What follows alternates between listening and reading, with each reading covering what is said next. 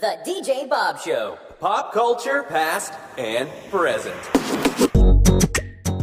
It is the DJ Bob Show. DJ Bob here. And we are back with our second and final part of our conversations with the folks behind the music of Blue's Clues and You. This time we are joined by the theme song composer, Peter Zizzo. A lot of valuable information in this one.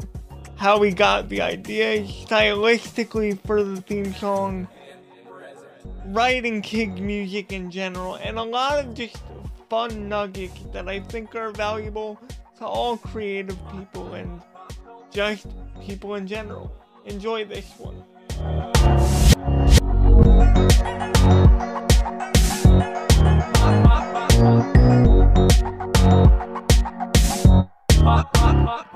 Writing a theme song is hard because it plays every episode, and you don't want it to be this annoying thing where the parents are sick of it and the kids love it.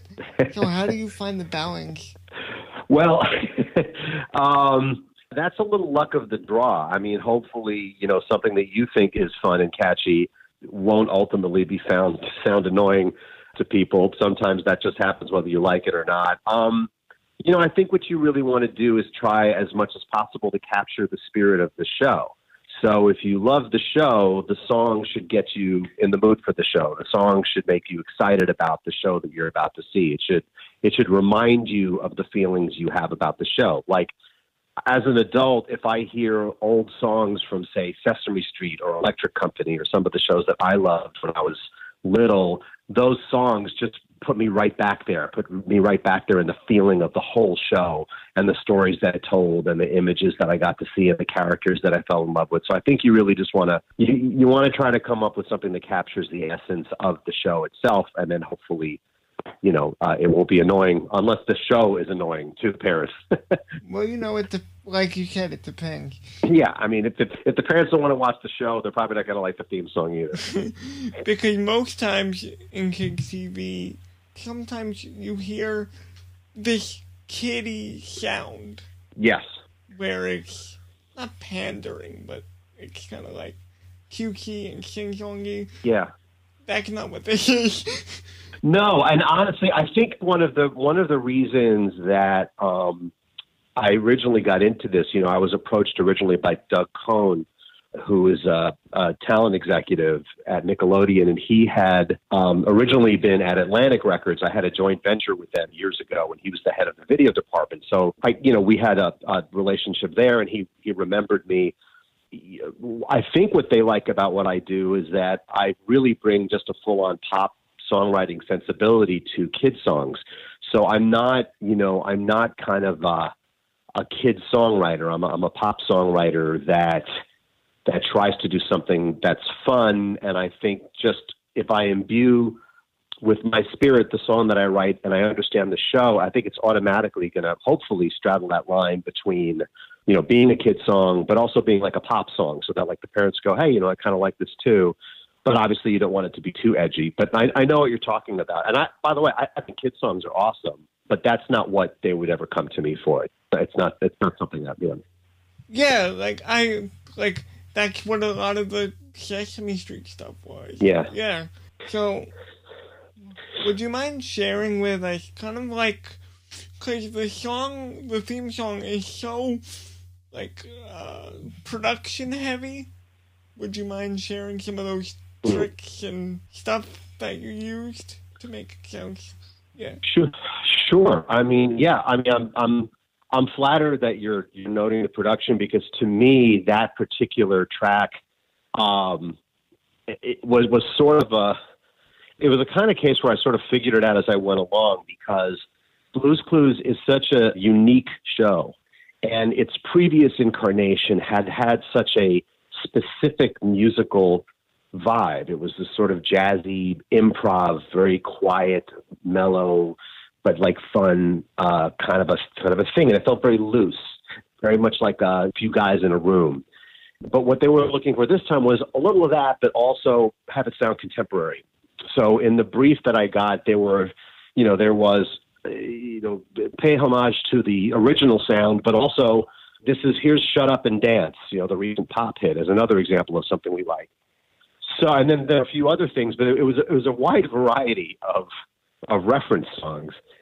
So I sort of went for, initially, for some reason, I was thinking almost of like a modern day kind of Fleetwood Mac. And so I wrote it on an acoustic guitar. And as I got into writing it, I started thinking that like almost a bluesy sort of a vibe would be fun in the verses. So in the verses, it's a bit of a blues chord change, except it starts on the 5 instead of the 1. Now I'm getting into the weeds with musical terminology.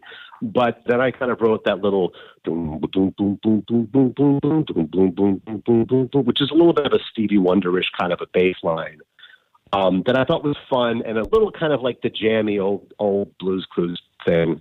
But really, I sort of ended up bouncing around the room with pencils, like banging on like lights and like LaCroix soda cans, and then like playing my acoustic guitar with my hands as like as a percussion instrument. And I built out a groove with just these natural elements, like in the room elements. And that was sort of what got the energy of the song going. And it just sort of, as a songwriter, when you get into a zone and you're just kind of trying to figure it out, in a way you sort of lose all of the references and the stuff that you're trying to do, and you just sort of start following a path, and you have to rely on your own tastes, like what strikes your fancy. It's like, oh, I like this chord change. Oh, I like this melody against this chord change. And eventually you usually end up with something that sounds like something you would do, because you're just as a songwriter, you specifically are attracted to certain things. So I think at the end of the day, it just ends up sounding like something that you would do. And one of the things I love about writing songs for Nickelodeon, for projects like this, is because I really feel like they're coming to me because they thought of me and what I do. Whereas in the pop world, what I'm used to doing, you're more trying to fit in what's popular. You're more trying to look at, okay, what are the top songs on Spotify? What are the biggest songs on the radio? I have to be very mindful of what the snare drum sounds like, or what kind of kick drum I'm using, or what is electric bass popular, or is it more of a Moog thing these days, or is it EDM, or should it be more hip hop? And you're trying to fit yourself into something. Whereas with something like this, you just get to rely on your own pop instincts and what you love to write. And that's one of the reasons I really love doing this. I get to be a pop songwriter, but I get to kind of be me. And so at the end of the day, this really just feels like a song that I would write. And that's why I was proud of it at the end of the day. But in terms of the production, I really just sort of wanted it to almost have like an organic but modern thing. So, it's all me on it. But yeah, I don't know. I think hopefully it just ends up sounding like produced and contemporary because my instincts just sort of led it there, without any specific sort of evil plan to have it be like anything in particular. I think that my natural instincts are kind of contemporary, even though I'm 180 years old. So hopefully like it still works. I'm not really 180, by the way. I'm 143. Nice. So one of the things that I noticed about the track was like stacks and stacks and stacks of background vocals. Yes. And, yes. I really liked the gang vocal in the chorus. Yes. What's your process of adding like the little minute details that people wouldn't hear? That's sort of an instinct that you develop over time. But that's a very smart observation on your part that I was going for a gangy kind of a thing. In fact, it's funny, when I was finishing it, in going through all the backgrounds, I noticed that there were some lyrics that were wrong and some things that had changed, but the old thing was still in there. And in some cases, I even just left it because, someone in the gang is going to be getting it wrong, right? Not everyone's going to be a perfect singer. When I do gangy vocals and I'm like a lot of times the only singer, sometimes what I'll do is I'll change my voice. I'll do one where I sound like me, or a few where I sound like me, a few I kind of sound like this, and then like I'll do one with an English accent, or then I'll do like a really low one like that. And it's really wild because then you just put them together, it just sounds like, even though individually it sounds really silly, as a group it actually just sounds like this gang of people. And it's just sort of a mindset where you have to be a little more allowing for imperfections and just be a little more shouty, be a little less perfect. Like, you know, like for a background part like the and you, so I can, you know, everybody, and you, like that's got to be perfect. That's got to be a perfect little, you know, Gladys Knight and the Pips kind of a thing. But the other stuff definitely has to be gangy. There's a lot more background vocals than it sounds like. And what you have to also be confident enough to do is not all of them need to be heard. Even having them almost inaudible actually adds dimension to it, and it gives it a feel of depth. And that's just a matter of just like mixing it carefully, and especially once we had Josh there, because it still has to sound like he's leading the thing. So there's a gang, but he has to be very much in front of that gang as the lead vocal. So oddly enough, even for a gang, when you're going for a gang thing, it's kind of a specific approach. It's specific in its looseness, right? Those are just fun things that I noticed because I'm a production guy, so I can pick those things apart. Yeah, definitely. And, you know, it's interesting, like, for things like the quote-unquote live drum sounds, I really did something that I don't normally do, which is I really went with a very stock drum kit from a soft synth called Contact. And I really just grabbed something from their library as like a temporary thing, just to kind of put down a groove, with the intention that I was going to replace it with more specific snare, kick, kit kind of sounds that I would pull from other things that I have. And I just ended up really liking the way it sounded, you know, and I just decided to just go with it. And, you know, it's funny, I was talking to PT about this, and he commented on that the drums sounded really good. And it's just so often the case where I've liked something that someone else did and specifically pointed out a sound, and they'll go, oh, that was like just a stock thing that I wasn't even going to keep. But because you as the producer can tell when something works right, it's important to trust that notion, because not only does it work right, but to other people, even people that are experts, quote unquote, at this, they're going to pick out that thing as one of the things they really like about the track. And then it'll be the moment where you go, well, actually, that was just a stupid thing that I was just using as a, you know, honestly, the story behind a lot of big hit records that you'll hear is that, oh, that vocal was just the practice vocal. We didn't even have the levels right, you know? Or, yeah, that was actually the demo. We recorded it 5 different times, and then we just went back and used the demo. I love stories like that. So I think it's important as a producer to, you know, not only be careful about the sounds you use, but also be careful to not overthink it and to go with a vibe and go with a feel, even though you know that what you're using is something that you ordinarily wouldn't commit to. You know what I mean? Yep, definitely. Yeah.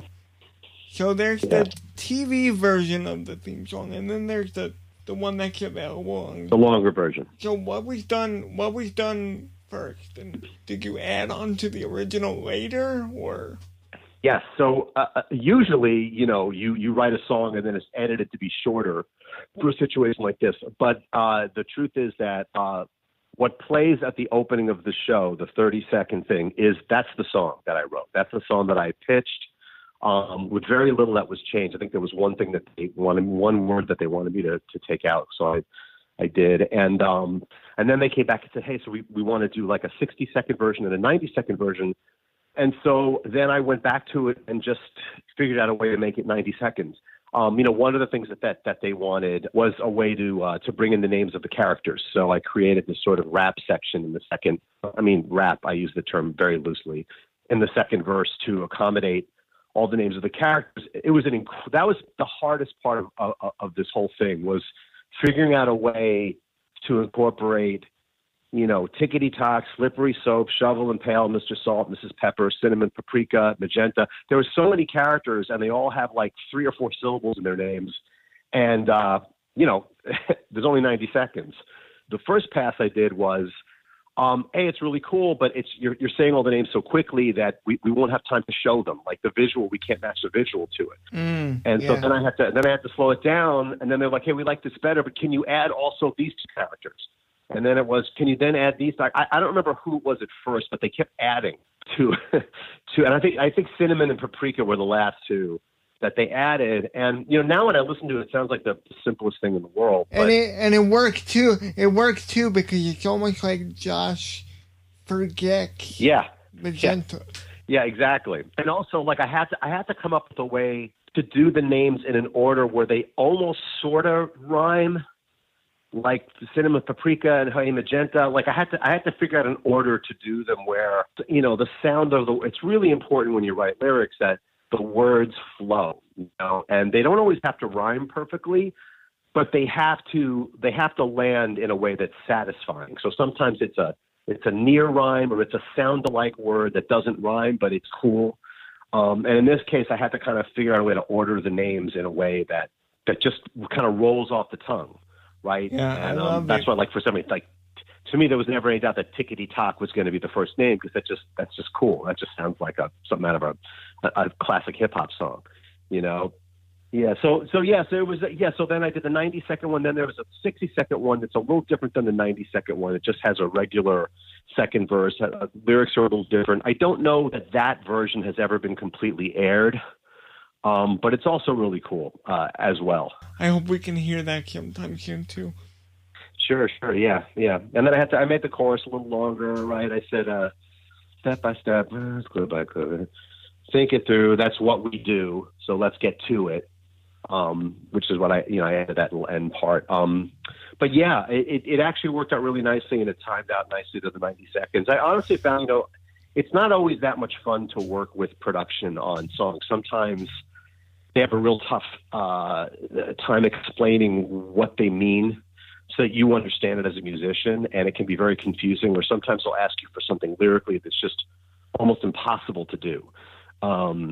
And in this case, I just found the whole process with and I think it shows in how good the show is, that they just had such a clear idea of what they wanted and why they wanted it, that it just sort of like recruits you into the same enthusiasm, where even though you might have loved what you gave them, within like a minute you go, oh, okay, no, that would be really cool if I could do that, you know?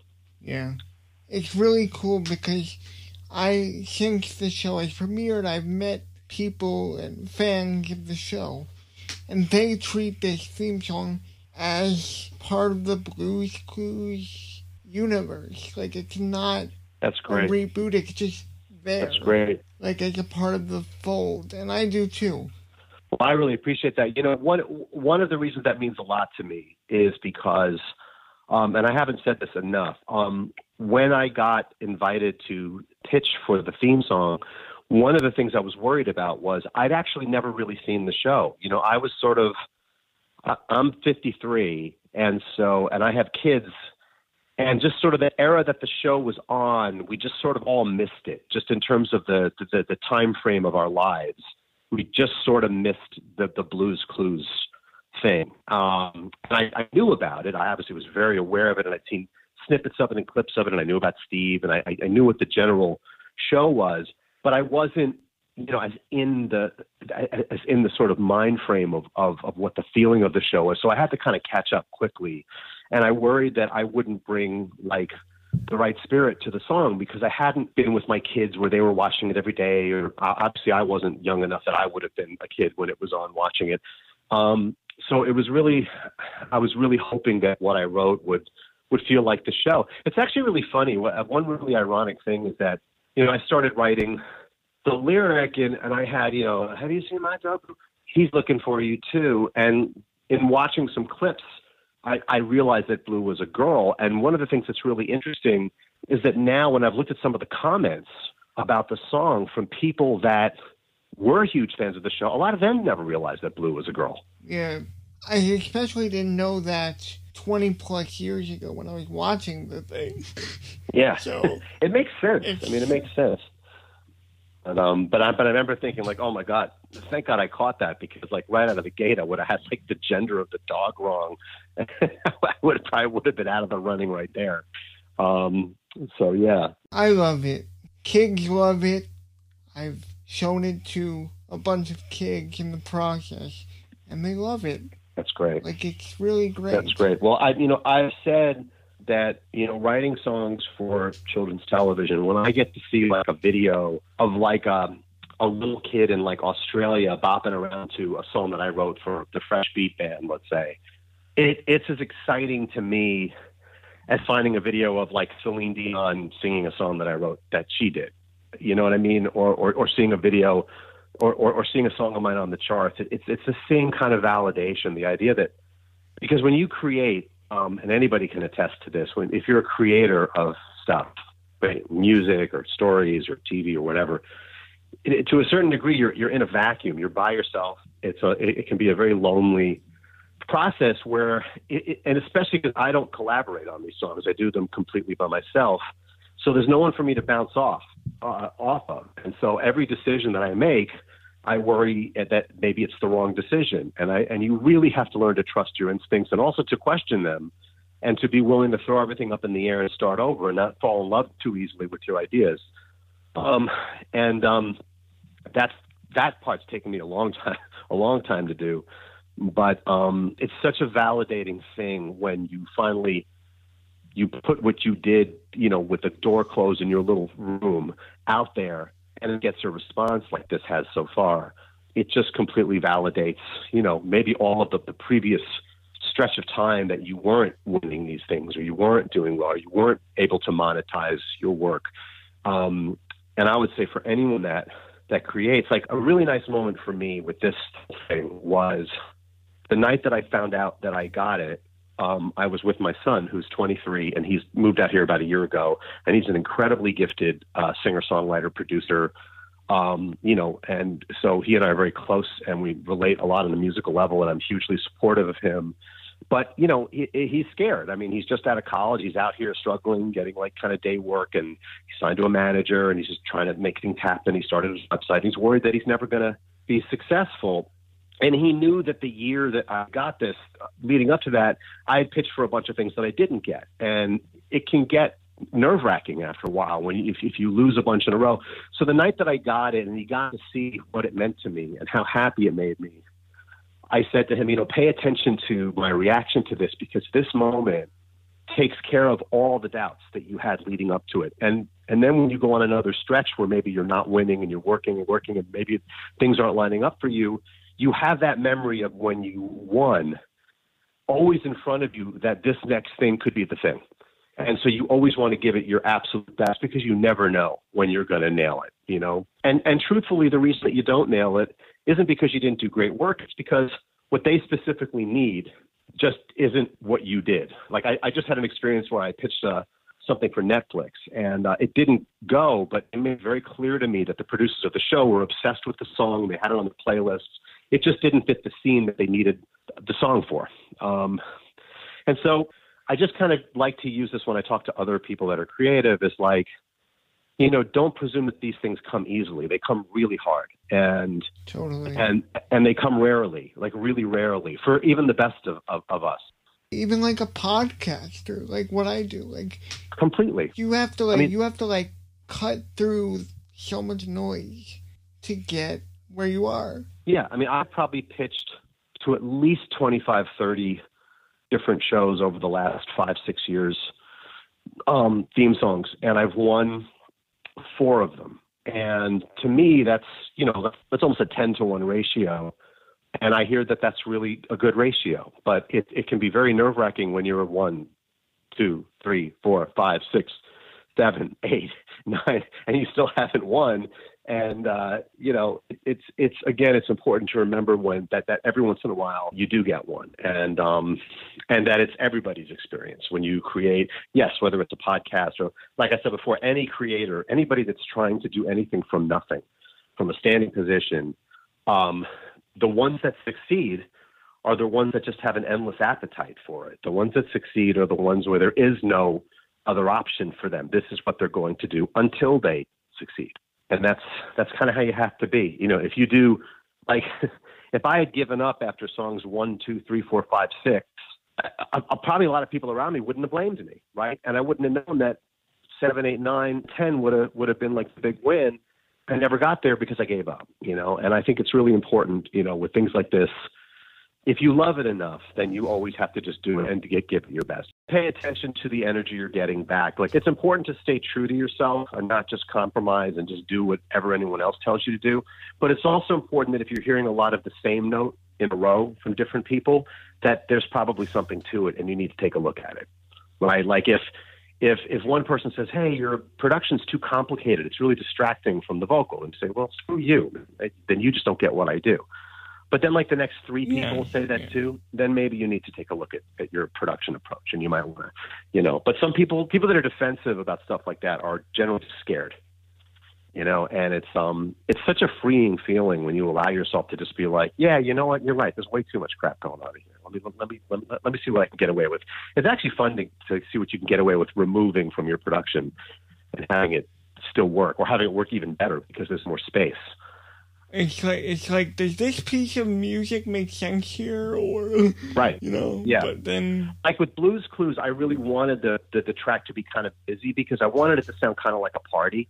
I wanted it to sound like just a bunch of people just banging around, just having totally has that vibe. Yeah, like I didn't want it to sound like a Max Martin record. I wanted it to have. I don't want to say Dave Matthews, but I wanted it to just have just sort of a fun, celebratory. I heard Spin Doctors in it personally, but sure, like that kind of like. Yeah, I can see that. I can see that, like the drum sounds. That drum set has a little bit of a '90s Spin Doctors drum kit, like the way the snare cracks. Yeah. Now that you mention it, I could totally see that. I just want to thank you for talking with us and kind of delving deep into this. Of course, yeah, oh, absolutely. I was looking forward to it, man.